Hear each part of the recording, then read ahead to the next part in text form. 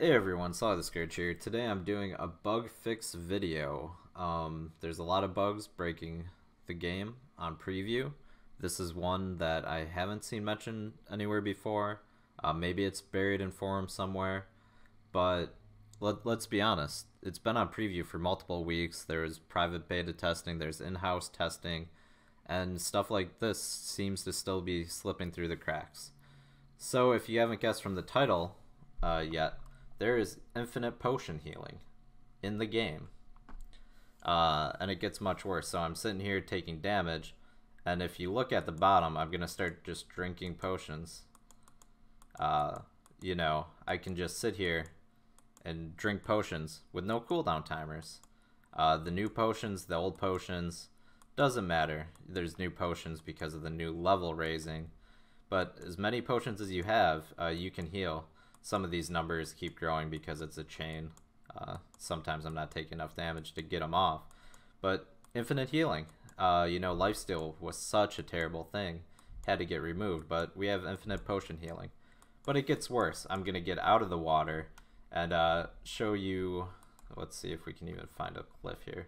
Maybe not. I'm going to show you why it's not only infinite healing, it's infinite party healing.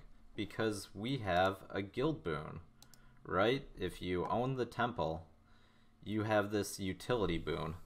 Causes healing potions to heal your group members at 25 to 75% effectiveness, so 75% effectiveness at a max rank temple.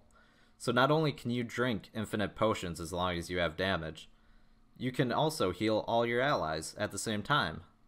So you have healing barbarians, healing TRs.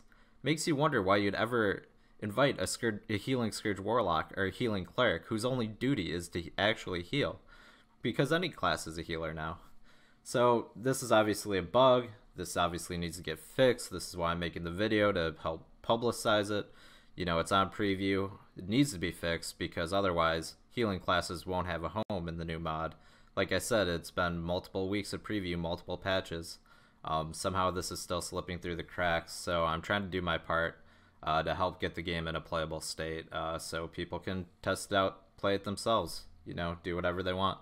So promote it however you want, send it to Cryptic directly, like it, whatever you think's best, but I'm just trying to do my part here. So thank you for watching.